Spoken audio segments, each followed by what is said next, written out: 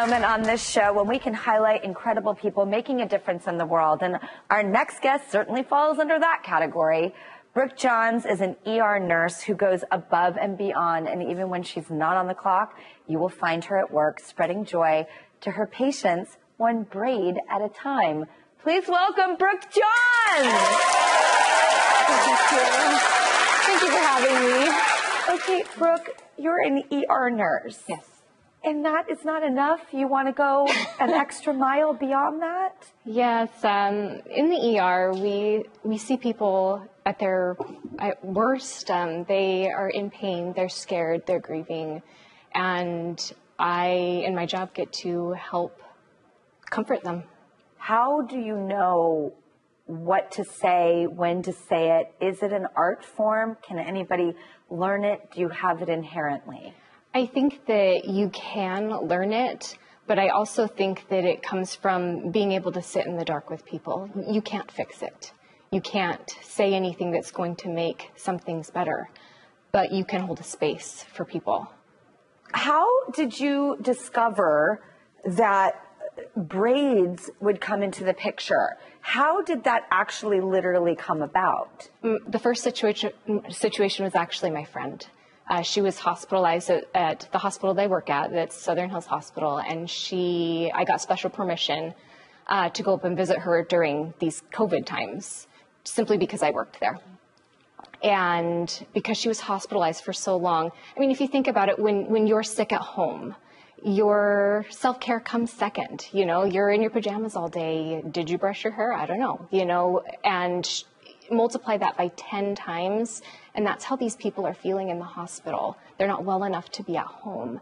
So upon going up to visit her, I recognized that she didn't have the strength to be able to brush her own hair. So I asked her if she wouldn't mind if I brushed it out for her and braided it so it wouldn't get tangled again. So, yeah. Okay, it's just so beautiful. It's so moving. Yeah, that's goodness. Yeah. How did this set you off on a path? I noticed it's not just about the braid. You know, yes, her hair was now brushed and braided, and she felt better simply because she was well kept and she looked better.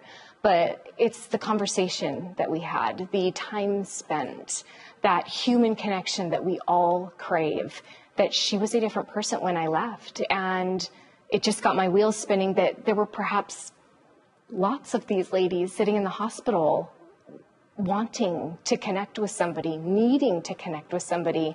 And the braid is just a bonus, you know. There is something I feel very intimate between women. When you braid somebody's hair, it's something your mom does for you or a loved neighbor. You know, it is just a very safe and comforting gesture. And I have gotten to be exposed to some of the bravest people that have literally stories that will bring you to your knees. And I get to listen to them. I heard that you've also inspired others because your bravery was obviously bringing something really positive that felt good, that was tangible, that was evident, and you inspired others to join you? Yeah, I have had a few of the nurses go up and braid with me, and they all say the same thing. I mean, it's just what a great experience. I feel like I got more than I gave. And it's true. When you listen to and watch and help people, you always get more out of it than you give.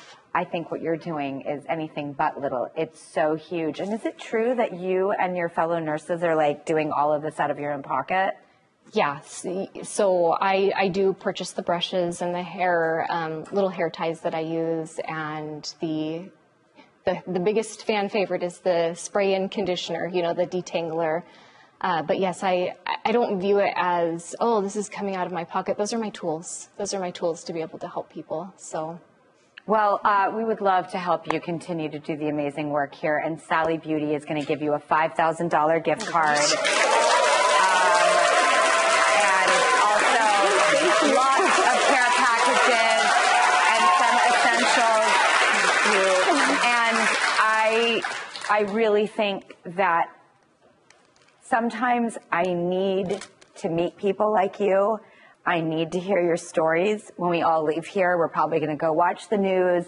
We're going to see a lot of stuff out there that's happening that just feels bigger than our control. And maybe little things are the thing we need, because they're not little, they're big. And I just love what you do, because you're going to make me know that life is good with good people, and that there are people taking care of each other out there, and it is not all broken. And you are my personal hope. So thank you so much for doing what you do. We need to know about the Brookes out there in the world. And thank you for just being who you are and taking care of others. Thank you very much. Brooke, so much. Your story moves me to no end. Thank you, Brooke.